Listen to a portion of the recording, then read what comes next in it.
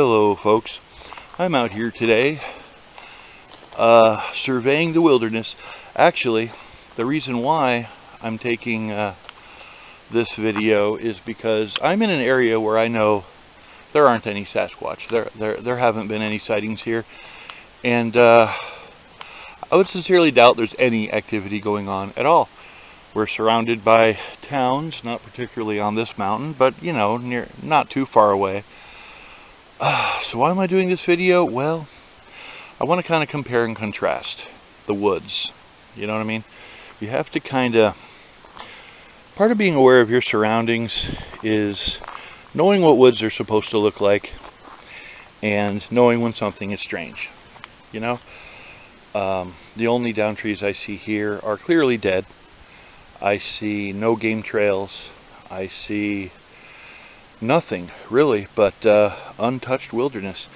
I see a lot of Sasquatch videos, you know, people just walking through the woods and you know, talking about stuff, and they come to a dead tree or something that's obviously done by man, and well, I got evidence. Well, I don't know. I just think being observant is probably the best thing you want to do when you're looking around. Being aware of your surroundings, being aware of signs, what looks different, what doesn't look different, what looks the same, what, you know, what's out of place. The best way to do that, and I would encourage everybody to do this, is to hang out in the woods where there have been absolutely no sightings, where you know there's no chance that you're going to come in contact with a Sasquatch. When you do that, you will know what woods are supposed to look like. I mean, it may sound simplistic, but you know, it's really true. See, this is what woods are supposed to look like. There's like, you know, nothing going on. You got regular looking debris. It's really quite fascinating if you do a study for yourself, is basically what I'm trying to say.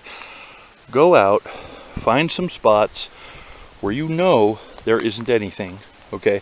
Then go back to spots where you know there's something going on and kind of do a compare and contrast. Because if you do it that way, you're more likely to find something amiss. You know what I'm saying?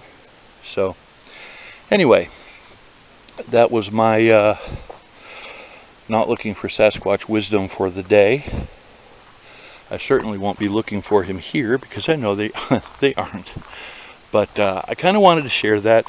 I mentioned it before in a previous video. Wanted to expound a little because, you know, if all you do is go around areas where you know there's Sasquatch, that woods is going to become the norm to you, and you're going to overlook something out of place.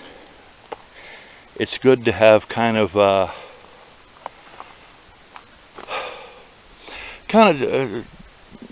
explore more areas, is basically what I'm saying. And if just because there isn't a Sasquatch in an area, that doesn't mean it's not worth looking around. Because honestly, it could help you out in the long run. So, anyway, that's the wisdom I got for you today. Thanks for watching. Have an absolutely wonderful day. And stay safe out there, folks. I'm out.